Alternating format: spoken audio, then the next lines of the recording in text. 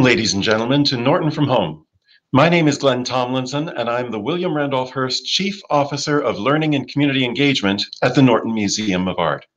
It's my pleasure tonight to introduce Robert Evren, who will join me to discuss the special exhibition that he has organized and that just recently opened at the Norton called Dynamic, Squalid, Splendid, Themes of the City. This exhibition in the Rays Gallery on the second floor of the museum will be on view through November 7th. I'd like to introduce our guest. Robert Evren was educated at Pomona College, where he was awarded an honors degree in art history and a research fellowship in his senior year.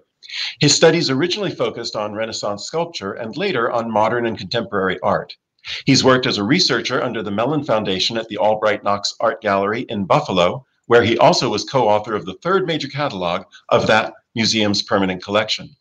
Later, Evren worked as a curatorial assistant in the Department of Drawings at the Museum of Modern Art in New York, where he organized the first U.S. museum exhibitions of Michael Craig Martin, Sarah Lucas, and Stephen Pippin, British artists, all of whom later achieved worldwide recognition.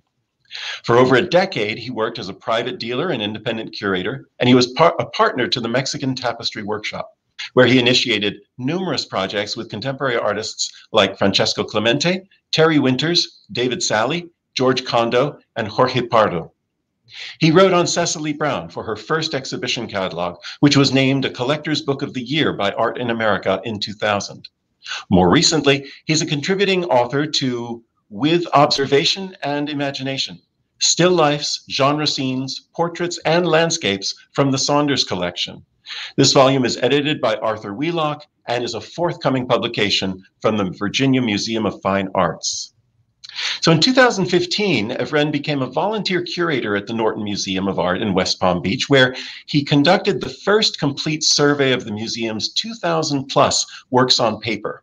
After finishing that, he was asked to stay on as a consulting curator with responsibility for the reinstallation of the old master galleries in the new building by Foster and Partners. After that, he organized the exhibition Small Worlds, 5 centuries of prints and drawings from the collection. And he's also the curator of Beaching the Boat, Evening Light, a masterpiece by Joaquin Sorolla y Bastida. And that's where I'd like to begin today. Robert, welcome. Hello. And as we engage in this conversation, I just want to encourage all of our visitors to add their own questions to the chat box, which I'll be monitoring as we continue. But if we could bring up the first slide. And Robert, this is an image of the Sorolla painting, which is on view at the museum right now. Tell us what you learned as you were pulling this exhibition together. Well, I learned a lot more about Sorolla than I ever knew before. I've described him as the blue whale of Spanish painting, which is to say that for someone of his importance and size, he's really not seen very often. He's an artist who I would compare, say, if you want to think an equivalence from different countries, that Adolf Menzel from Germany, William Merritt Chase, and John Singer Sargent from the US, basically traditional artists who incorporated, advanced, techniques into their style. Sorolla was an incredibly successful student who became, at the age of 40, one of the leading artists in Europe. And this work, this is done in his native Valencia, is the most, as the curators for a landmark exhibition in 2009 at the Prado noted, this work is the most achieved, most ambitious, most dynamic, most everything of all the kinds of, all the similar works that he did in Valencia. And one guy with a lovely poetic touch suggested that there was something almost Homeric about the men beaching the boats and the life there of the ocean and the animals, all presented as a kind of a frieze for you to look at. What's happening is there's a team of 6 oxen, they're being maneuvered around, and eventually they'll drag the boat up onto the beach. This would have been, if not a daily occurrence, at least a weekly one for the fishermen. Now, the thing about Sorolla in this is that he's perfectly poised between what I would call a traditional Spanish realism, where the fall of light picks out textures very well, like also the gloss on the hides of the oxen and the textures of shirts and so forth. At the same time, with 2B, or at least unmixed colors, stuff that seems to have come straight out of the tube, and loose brushwork that you see, particularly in the water rushing around at the bottom, where there's some incredibly strange, beautiful green. And it's this poise, this kind of equipoise between his realism and his impressionism that kind of makes this a classic moment in Sorolla's art. No less a person than Monet called Sorolla the master of light. And so I think what's happened since the 2009 Prado exhibition, there's a more recent exhibition at the National Gallery in London, and that is that Sorolla is beginning to really reclaim his international reputation, which for so long had been a matter of, he'd been kind of a matter of private veneration by Spaniards. So there we have it. Oh, by the way, it's 10 feet tall by 14 feet wide, and there's a bench in front of it that you can sit on, and it's really like going to the theater. This is a picture you feel you almost want to watch like a movie. Absolutely. Now, this is coming to us as an extended loan for 2 years from the Hispanic Society in New York City, where, as I understand it, he not only visited the Hispanic Society, but then later created a cycle of murals for the Hispanic Society. He did a cycle of murals. There were 12 murals representing the provinces of Spain. It was an enormous task. He started on that, I believe it was after he actually had a retrospective, which, if you can imagine, had an astounding 357 works. You can imagine the shipping from Spain to get, and the crating to get those over to the US. And Archer Huntington was the founder of the Hispanic Society and bought this painting and was one of Sorolla's great promoters and defenders. Well, thank you for introducing us to this work. And ladies and gentlemen, I know that we will be offering more programs coming up in the future months of a variety of types. And we look forward to bringing those to you in relationship to this work, which, as I say, will be on view for a couple of years at the Norton Museum of Art. So if I could have the next slide. As you enter into Robert's newest installation on themes of the city, this is your first view. Obviously, we're dealing with a much different scale than the Sorolla. These are works on paper and prints and drawings, and really draw, I think, Robert, you can comment on this perhaps a little better, but really sort of draw upon the wealth of knowledge that you have now about the museum's collection of works on paper. Well, there were several birds I wanted to kill with one stone, and it was kind of a natural thing after having done the survey to sort of ask yourself the question, well, what could be done with this? What do we have here? Do we have enough to do, a decent show on, say, sketches or the nude, or whatever subject for drawing and prints you might want to do? And one of the ones I had was, I thought, well, you kind of do urban scenes and city themes, and I didn't really think much of it until it came time and I had to think up something to go into the space. And it all came together with consciousness of what COVID had done to our cities, literally empty them. Maybe we could look at the next slide. And here, for example, is a slide of Piccadilly Circus, which has its customary gaudy lighting and all the rest, and is absolutely devoid of the crowds of people that usually mill around here and sit by the edge of the fountain and all that sort of stuff. The COVID turned our cities into sort of de Chirico paintings, where maybe you see one or two figures at best. So I figured it was probably a good time, and one of the things we could do is go back through the collection and pick out images that have to do not just with architecture and the facades and the appearance of the city, but also vignettes of city life, things that might happen on a street corner, typical stories, oddities, humor.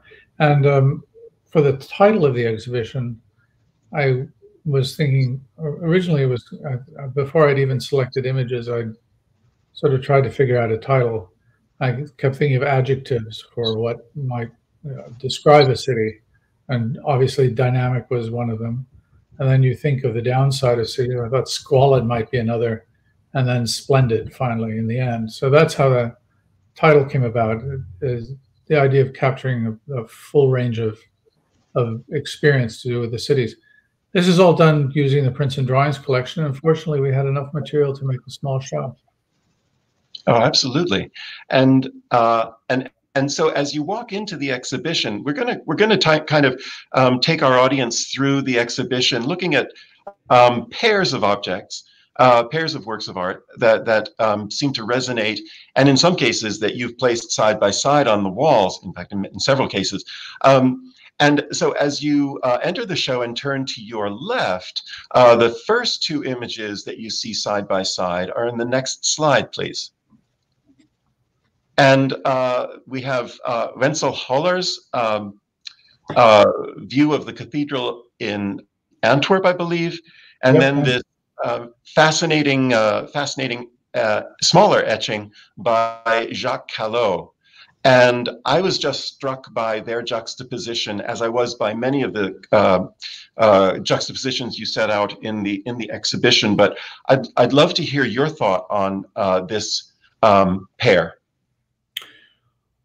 Well, they're quite different kinds of things. Holler was an engraver sometime, a maker of etchings more than engravings.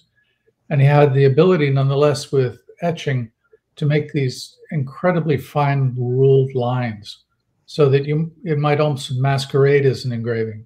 That was a great help to him because he copied a lot of works of art, and that was part of his program. But here is the idea of the absolute central building in the city of Antwerp, which was maybe not the largest city in Europe at the time, but certainly the wealthiest. And this building, which just dominates and aspires up to the heavens, is really, I think, gives you an idea of what the heart of a European capital would have in it. It took 173 years to build. It gives you some idea of the determination and the long-range planning and thinking that is capable in such cities. The Protestants tried to burn it down during the wars of religion in the late 16th century, and it was restored and ended up filled up with masterpieces by artists like Rubens when they had to redecorate after the despoliation.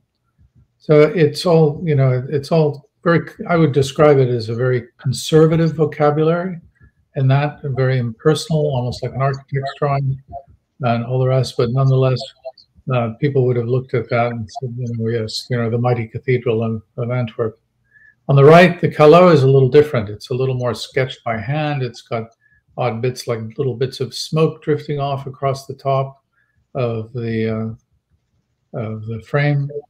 And this tower, which is nowhere near as tall as the tower in Antwerp, the tower of the cathedral, but it's prominent, and Callot gives it this kind of heroic, stature. It stands well above the skyline and everything else. The title is The View of the Pont Neuf, which is behind it, of course. It was the largest to date civic project in Paris. The tower, it's the Tour de Nesle, named after I think the 13th century family that originally built it.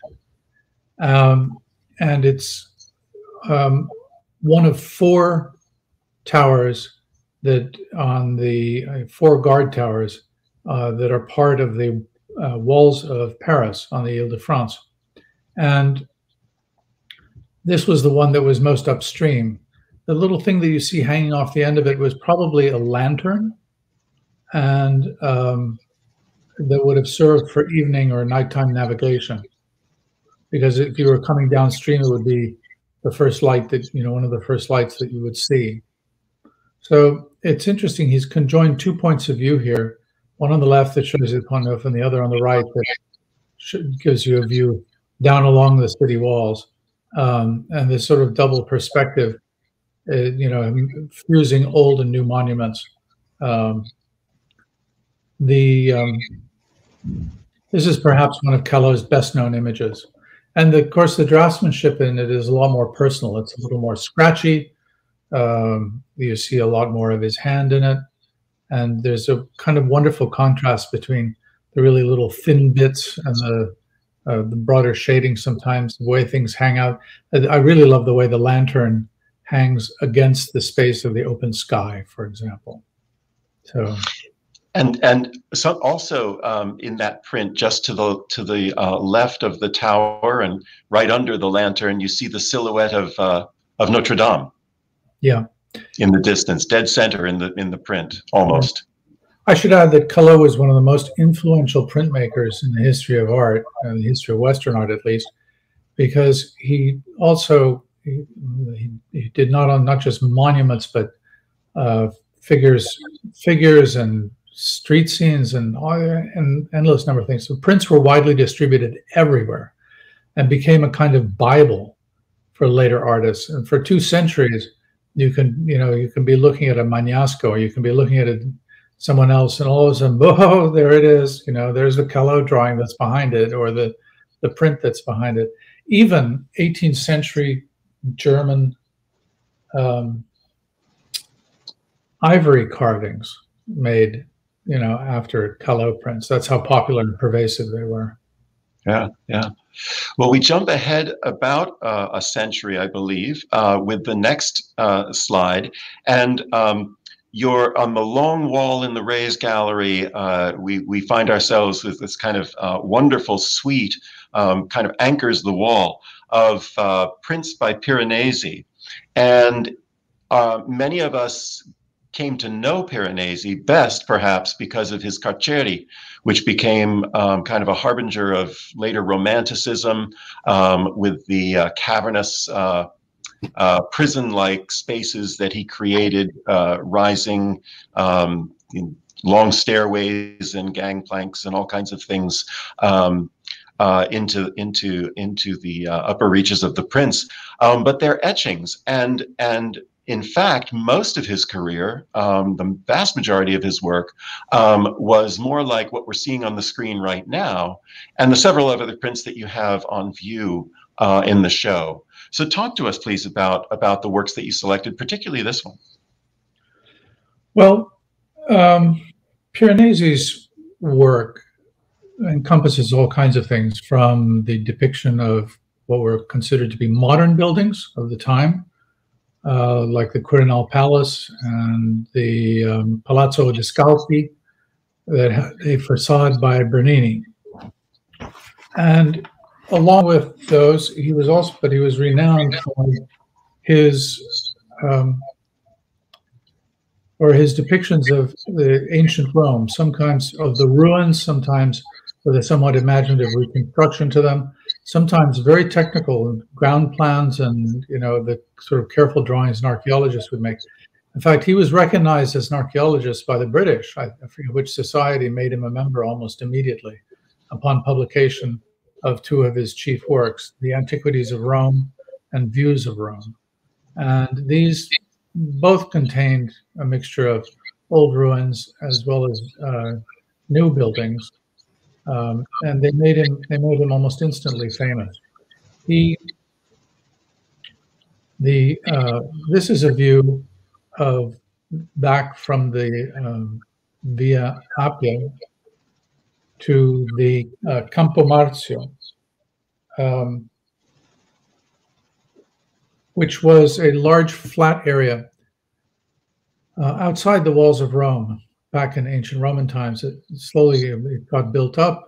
Domitian in 80 AD built a circus there, which later became the Piazza Navona, if you've been to Rome. And by the several centuries AD, it was lined with monuments. The first 5 or 10 miles had all kinds of things, like the gigantic tomb of Cecilia Metella, the huge circular monumental tomb. Probably everybody who's been to Rome has seen that.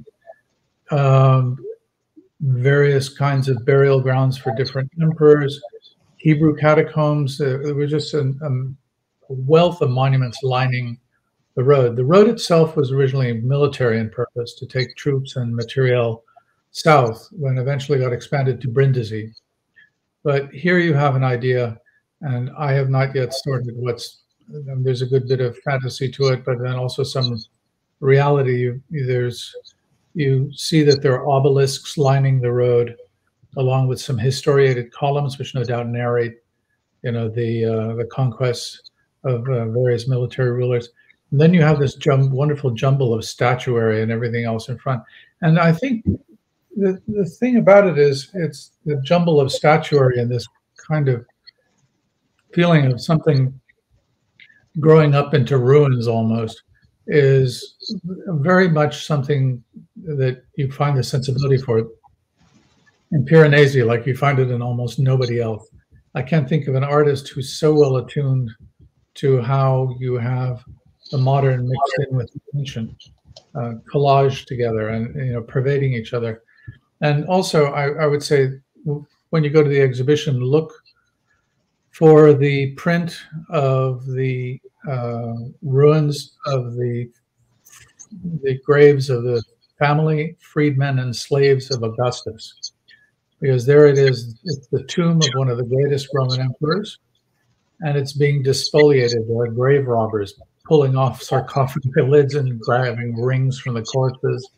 And Piranesi, and a kind of real sort of, I don't know, just an ability to relish the contradictions, seems to delight in depicting deformed cripples and other people who hung out in these ruins, robbers and grave diggers and all the rest. So all the squalid glory, splendid, is all there in once. I think the Piranesi is being one of the ones to kind of capture that to its fullest. Terrific, terrific. So right next to this print, I believe, is we go from this incredibly dramatic vista, perspective view of this monument-lined route to a very quiet image in the next slide. A wonderful, and I'm talking about the image on the left, this wonderful small woodblock print. By an artist who we know a lot less about. Her name is Muriel Hudson. And by the way, I'm juxtaposing her image of Venice with that of Paul Signac. This is a small watercolor in our collection. Our listeners may know Paul Signac as one of the great pointillist painters of the late 19th century, but he hit, like many artists who outlive their original style, he began to paint more broadly, and this small watercolor sketch of the church in Venice just has this wonderful shimmering quality. The building seems to dance as much as the light across the water. Can you comment on these? They were placed in their position in the exhibition. Sometimes curators might rightfully be accused of a certain glibness. Piranesi was a Venetian, so I jumped into Venetian subjects right after that. Also, there were some water themes in Piranesi. The church is Santa Maria della Salute, which was constructed. The architect was Baldassare Longhena, who is considered the greatest Baroque architect in Venice, and was famously, the church was painted by Antonio Guardi and other of the Vedutisti in the 18th century. And once that happened, it became a destination for artists, right on through Whistler. Monet went there and painted the church. Turner painted the church. Everybody painted the church. Signac would have been one of the late travelers, but he did a lot of Venetian scenes actually in watercolor. Muriel Hudson, we know almost nothing about her. She was born in Canada and she moved to the U.S., studied in Sausalito, California, with someone named Morley Fletcher. But she was also very good friends with a man named Elliot O'Hara, who is the guru of watercolor in the early 20th century in the United States, and a close friend of Ralph Norton, and I think helped guide Norton's collecting of watercolor. So the woodblock print, of course, is the closest thing in a print that really approximates to watercolor. And so she may be a less well-known artist and all the rest of it, but it seemed an attractive image. And part of the purpose of this, actually, having done the survey, is to pull certain things out from what people normally think of as the reserves, which, because they're reserves, never get used that much, is to pull some of these things out so we can have a look at them. And I thought her image was really worth doing that. And it seemed to match up naturally with the Signac. Absolutely. No, I think pulling it out was a wonderful idea because it does reveal the richness of our holdings and also let us celebrate a lesser known artist. So with the next pair, we're actually turning from some of these celebrated vistas and sites in European cities, and now looking at, and definitely again, and within the modern era, looking at the people and lifestyle of the city. We compare the work on the left by a French artist named Constantin Guy, and the figure on the right by Reginald Marsh. The work by Guise shows two women at a cabaret. And if you think of most of the cabaret pictures that we know from art history, those wonderful ones done by Lautrec and others, we tend to think of them as places where, a phrase I like to use, colorful dissolution, where you could go and, indulge yourself in, wine, absinthe, narcotics, whatever you wanted. And they were pretty nicely dissolute places. This one by Guise, on the other hand, has none of that. It's got none of the verve, none of the taste. In fact, if anything, it seems to strike a note of very gloomy decadence. All these women lined up in the back one, not quite sure why, and these two sort of proudly sweeping through the front of it. I often liken the mood of this to parts of the movie with Tom Cruise, Eyes Wide Shut, in which they go through this horrendous story of an evening. Everything is gloomy and dreary and decadent, and all. This seems very much. But what's interesting about it is that is very much in tune with the poetry in a volume like Baudelaire's Spring de Paris. And in fact, Guise was the guy. Everyone said, Manet was the painter of modern life. Well, he may well have been. But when Baudelaire was writing reviews and talking about the painter of modern life, it was really this guy Guise he was talking about. He was sort of infatuated with this illustrator. So that gives you a taste of sort of the first, kind of negative, world-weary, dreary, part of the city. On the right, the contrast could not be stronger. We've got a young, attractive American woman who walked with considerable pep in her step, carrying something in her right hand, independent, strong. Marsh's women, it's very interesting, really often have this quality, even while at the same time they're being admired for their beauty or their sexiness. He gives them a strength and an independence that is quite remarkable. And so I think of her as kind of, one of the brave heroines of the walking along the street, sort of nicely attired and very much about going about her own business with no need of men or anybody else for that matter. So it's a lovely little study. Marsh is a case of a guy who he was placed with the social realists, but it also helps, I think, to think of him as someone who painted in a traditional style, went back to the old masters, to Rubens and others, for that wonderful rhythm of the hand, the use of grisaille to model the figure.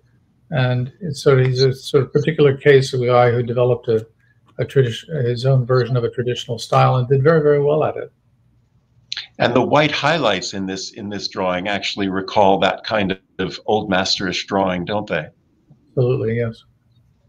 So again, I want to invite our listeners. Your comments are wonderful. If you have questions that you'd like to share, please do add them to the chat, and I'll come back to them. So we're going to tip back and forth between views of the city and vistas and its inhabitants for the next few slides. So if I could have the next comparison. This was also a pair hanging side by side that really struck me. And one of the things that struck me the most, I guess, is just the wonderful sense of atmosphere that both of these artists create. I think I've been in New York in that kind of weather. And so I wanted to ask you to share a little bit about Nevinson and then John Taylor Arms on the right. Nevinson was one of the discoveries when I did the survey of prints and drawings for the museum. It was in the bottom of a drawer. Some perspicacious curator had bought it for £15 somewhere in a shop on London Bridge. And needless to say, we wouldn't be able to touch it for anywhere near that today. It's probably it has peculiarly English qualities. It's mezzotint, which reached its height, I think, in 18th century England because of its ability to create intermediate tones. You take a copper plate, you have a roller with lots of little teeth on it, you roll it back and forth until you roll the hell out of it, and then you burnish it away to get your highlights. And it gives you these deep velvety, blacks and wonderful halftones. So he's working in a very old technique here, mezzotint. But at the same time, it's probably one of the best essays in a Cubist style in early British modernism. A remarkable picture in some ways. It's influenced by Cubism and Futurism. The date is 1918. So it really does have some qualities of earliness and all the rest. Now, what's interesting is that Nevinson, we look at this, and like many Cubist works, it's got this wonderful smoky, sfumato to the planes of the interior, the intersection in different ways that kind of fascinate the eye for long periods of time. But he thought of this scene as one of, more like T.S. Eliot's Wasteland. He was thinking factory smoke and dreary city and all the rest of it. So that was what was on his mind, even though we might find it exquisitely beautiful, which is an interesting feature. On the right was John Taylor Arms, who was no avant-gardist for sure. I mean, he came out of a background of Whistler and this, and used to specialized in medieval stonework and castles and that sort of thing. And he was incredibly facile with etching. In fact, the museum has a piece, it's called a demonstration piece, in which he was able to draw, produce, print an etching of an Italian hill town in 45 minutes. So he was kind of speed. And a lot of his work, personally, I think is maybe, not quite so interesting. On this one, however, he absolutely seems to have knocked it out of the park. It's aquatint, which creates this wonderful tonality in the sky. You can burnish a little bit and the whites come up phosphorescent. It's a scene of Times Square. And after, electrification is fairly new, and skyscrapers are going up after having started in Chicago in the late 19th century. And it's just got this amazing kind of a glow and shimmer to it that seems to go beyond the reach of the frame. And a really remarkable work by Arms, I think. And I think if also you had images of New York City from the 20th century, this would have to be counted really among one of the top ones. And your exhibition also, as you've been pointing out, really does also take us through a wide range of printmaking techniques. We saw the etchings of Callot and Wenzel. We saw the engraving by Piranesi, and now the mezzotint and the aquatint. All of these using the metal plate as their basis, making marks on the metal plate either by acid etching into it or by other sorts of force. engraving, carving out those lines, or the mezzotint, as you said, rocking the hell out of it. But all of these techniques developing basically from the Renaissance through the 19th century, and artists coming back to, as you said about Nevinson, coming back to that 18th century mezzotint technique. So it's a fascinating range of techniques that you've also been able to share with us here. In the next image, we continue this essay in modernism and views of the city with this comparison between Fernand Léger's watercolor and a sketch by Stuart Davis that may look familiar to some of our visitors, but or viewers, but we'll talk about that in a moment. Yeah. The Léger is called a herring skeleton, and that's probably that kind of funny shape there in the middle. It looks like it sits on top of a rectangular block in the middle of the picture. Why herring skeleton against the city? Léger, early in his life, when he was more, when he was working on the Cubist idiom, used a phrase that really was very important for him. He called it a contrast of forms. But then later on, when he introduced more subject matter and into his pictures, it became not just contrast of forms, but just contrasts. And sometimes the more contradictory and the more surprising they were, the more I think he enjoyed it. So you have a mixture of straight and circular shapes working against each other through the picture. You have the herring skeleton, which I'm not quite sure why it's there in the center. It's a little mysterious at first, the center of the building. And wonderful, kind of contrast in the color between the blue and the red. It's interesting to compare with the Davis on the right. The Léger was one of a group of things he made while he was in New York in the 40s, early 40s. The Léger on the right, the Davis on the right, is a study for a mural that is downstairs in the, let me see, I can tell you where it is on. If we could have the next slide. Yeah. There it is. It's called the New York mural, and it was commissioned for a show by the Museum of Modern Art. And in the study on the right, you can see Davis studying the sort of stepped skyline of buildings. He loves these, repeated forms, and I can't read it directly off there, but he talks about observing the angularity of the forms in the drawing. And it's a study for the work. The work on the left has been described as an object portrait of the politician Al Smith. And now Davis was very much a progressive artist politically. And Al Smith wore bowler hats, and he adapted this song called "Yes, We Have No Bananas." He adapted it to be his campaign song. So that explains the two bananas there in the bottom of the picture. And all of this kind of fused together in a jazzy way. You can see there's a little bit of borrowing the Miro-like head near the banana, and it reflects the late Cubism was very important for Davis.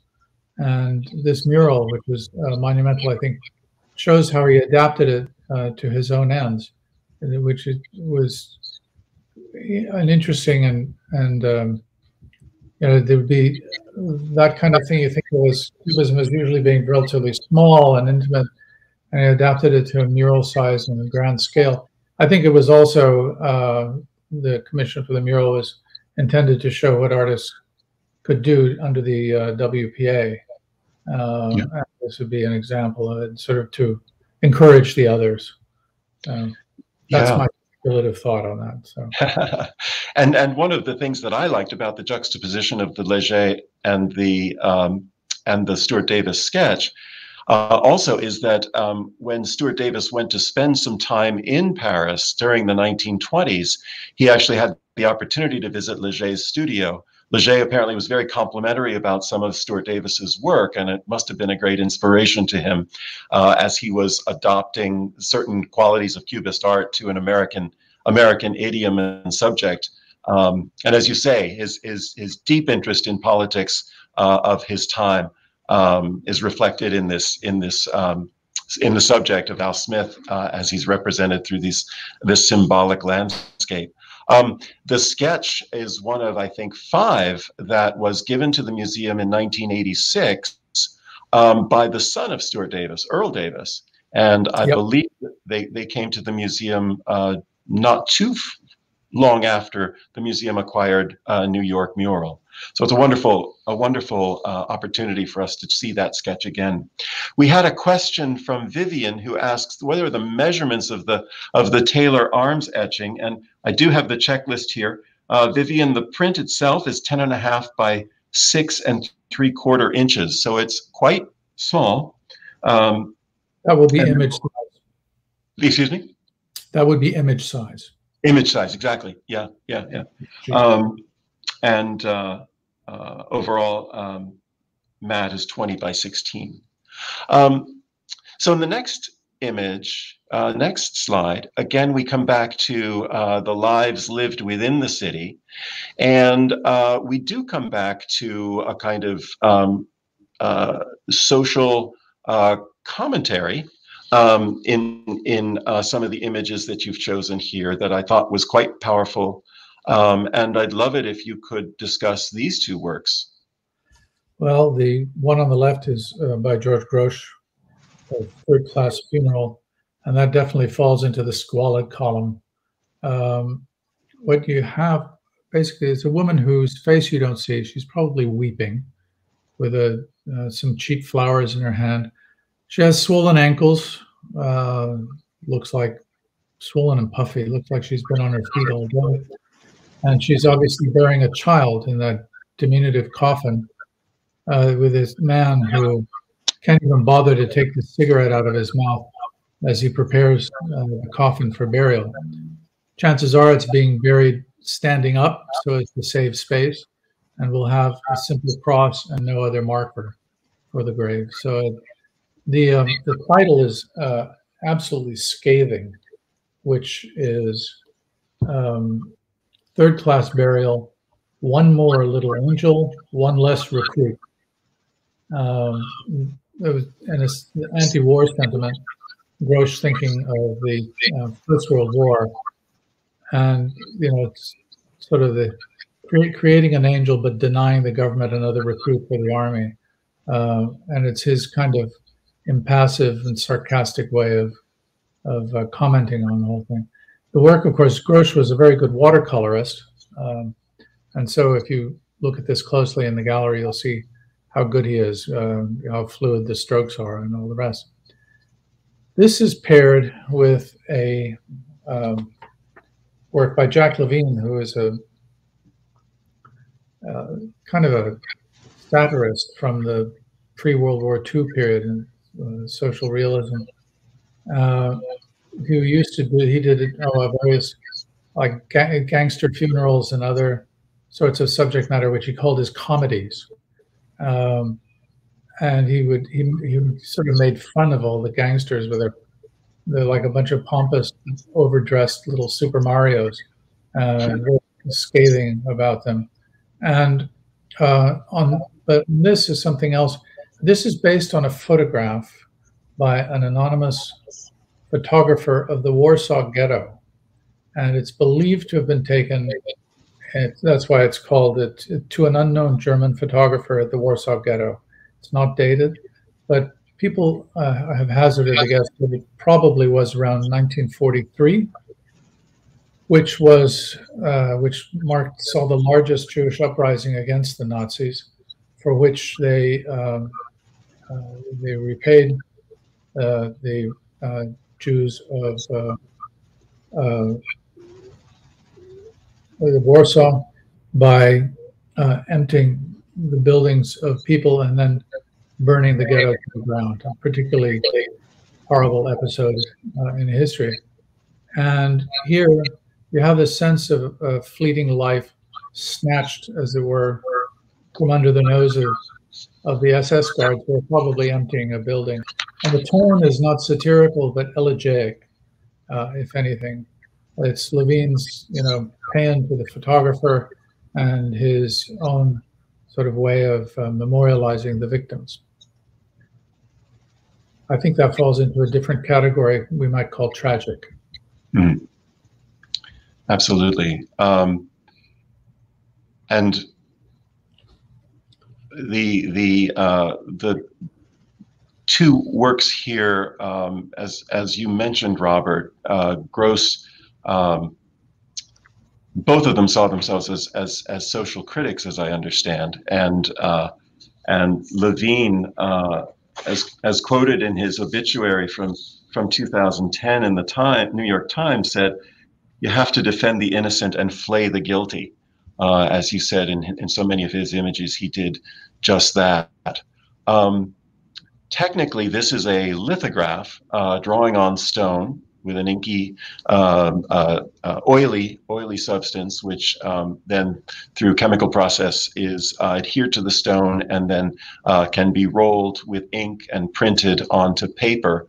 And that technique allowed printmakers to approximate more closely techniques like charcoal drawing and things like that. So there's a wonderful range of tones in this piece. And just a second, what you said about the Gross, again, technically, he's brushing his watercolor onto wet paper to get those wonderful auras of color. But it's a terrifically difficult technique to control. So it's really a masterpiece in that sense. Yeah. I keep the Gross on the screen for the next slide, but I share the slide with I think what we could call a much more celebratory work in the next image. And this by Jacob Lawrence, and one of his many images of libraries in which he sort of recapitulates his own experience as a young man living in Harlem, visiting the Schomburg Library, and really finding his way as an artist, in a sense, through understanding his history as an African-American member of the city. Oh, yeah. It's nice to go to this image because it has a way of kind of restoring your faith in things. It's it's one of those. Lawrence always had a kind of collage aesthetic, and you can see that there's this wonderful sense of tattered fragments of color just moving all over rapidly over the surface. And if you look closely and watch the figures, they're all intent on something. They're intent on a book. They're intent on finding a book. There's just this sense of, kind of a feeling of joy and a thirst for knowledge. It's no secret that one of the really important things historically in the history of African-American life in the United States is the importance of education. And so when the Schomburg Library was founded, and it's known today by the Schomburg Center for Research in Black Culture, it was a landmark, and it drew all sorts of people to it. It was, there front and center for the Harlem Renaissance, which was the first great, one of the first really great flourishings of African-American literature and all the rest. And Lawrence, many famous figures went to the Schomburg to study, to learn. They could count on the books being there. So it hums with activity. And you can see, Lawrence himself spent time there when he was doing research for various projects of his. He wanted to get the historical details accurate. So you can see this is his homage, as it were, to one of the most significant places of learning for him in his life. And this is a later image. His career really begins, you could say, in the late 30s, but certainly by the early 40s. And this piece, I believe, is from the 1980s. Yeah, 1987. Yeah. Away with it. And I'm sorry, go ahead. No, that's okay. I have a question here from Bruce. What is that representation in the doorway on the left side? I defer to you, Robert, but I read them as figures kind of coming to and fro. Yeah, there are figures coming to and fro. There's a guy with the dark pants who looks to be coming toward us. Another figure there to the left, carrying something. I'd have to have the work closer in front of me to be able to say for sure. Part of it is you have to sit and look a while at these things, let the images come out. There's so much of this wonderful movement just in patches of color. So yeah, but Lawrence was he was full steam ahead for his life. So absolutely. So we're wrapping it up here. Just a couple more images to share with everyone, and if we could have the next slide. We look at these two kind of lighthearted images of the city by Dieter Roth on the left and Klaus Oldenburg on the right. The work by Dieter Roth. Dieter Roth was a Swiss artist who spent a lot of times in many different artistic circles, never seemed to quite settle down. He worked in all different kinds of style.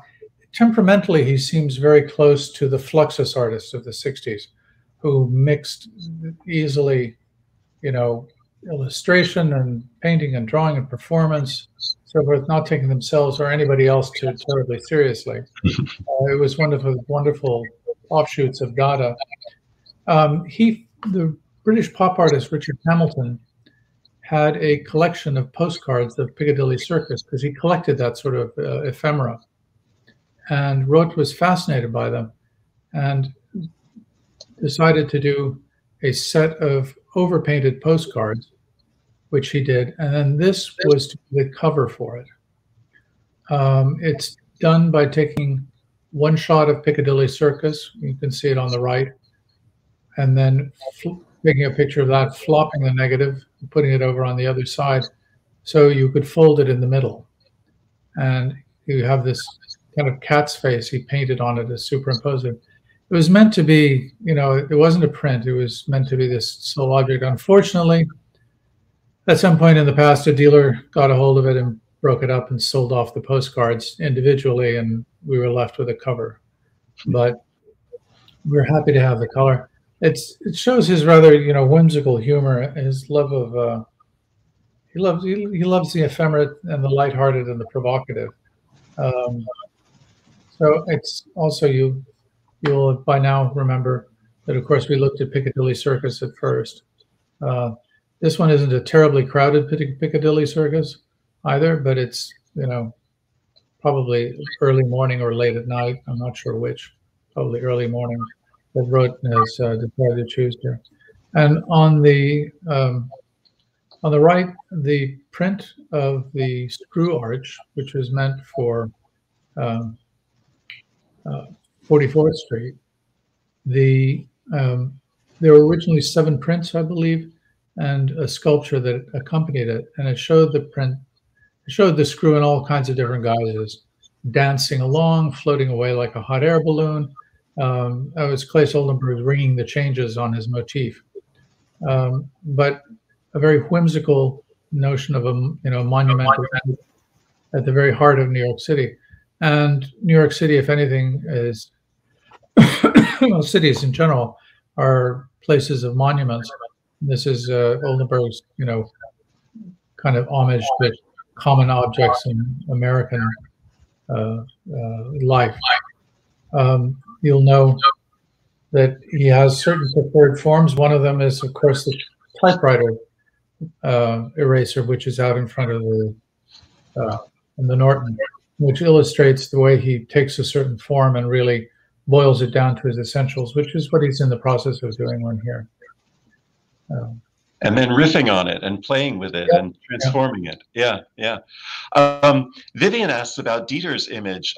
Reminds her of Basquiat's work in many ways. What year is it? It's from 1977. So it precedes Basquiat's fame. But interesting thought. I don't know whether either those artists ever crossed paths or might have been interested in one another. I don't know. I think, if anything, if there is any connection, it's through the appreciation of both artists for certain aspects of pop culture and all the rest of it, and their tendency to brush things free-handed. Yeah, yeah. So at this point, if we could have next slide, it speaks for itself. If anybody has any further questions that they would like to ask Robert about this exhibition, we would be delighted to have you join them and share them in the chat. Please do.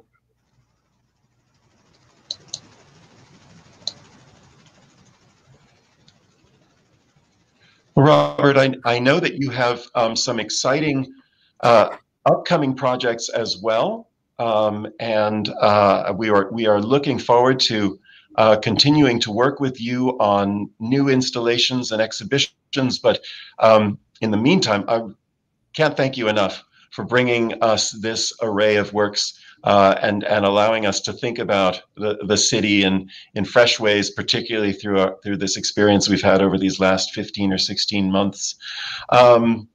Okay, another question here from Bruce. What was the name of that colorful, thick piece where I asked the question about the black? Okay, that... Schomburg Library. Yeah, Schomburg Library. That is by Jacob Lawrence from 1987. It's a silkscreen on paper. And if that does it, I want to thank everyone who joined us tonight. And Robert, again, thank you so much for sharing your evening with us. My pleasure. And so, ladies and gentlemen, we look forward to having you join us again when we continue our Norton from Home series. And I believe that the next series talk that we have will bring us back to the Chinese collection. Let's see, on, excuse me here for a moment, on Thursday, July 22nd at 6 p.m., we will feature a conversation between Laurie Barnes, our Elizabeth B. McGraw Curator of Chinese Art, and Lingen Liu, who is the Associate Curator of Early Chinese Art at the Nelson Atkins Museum of Art. The reason that these two curators will have a conversation is that currently on view in the museum's collection is a wonderful 20th century painting by a Chinese artist named Zheng Yu Ho. And her inspiration is a textbook example of Chinese art and painting from the Nelson Atkins. And as you know, Chinese artists frequently have, over the centuries, reflected and painted in relationship to earlier masterpieces. And this is a wonderful example of that and a great story to explore. So we look forward to looking into those works with you on Thursday, July 22nd at 6 p.m. Until then, thank you so much for joining us for Norton from Home, and I hope you have a wonderful evening. Good night.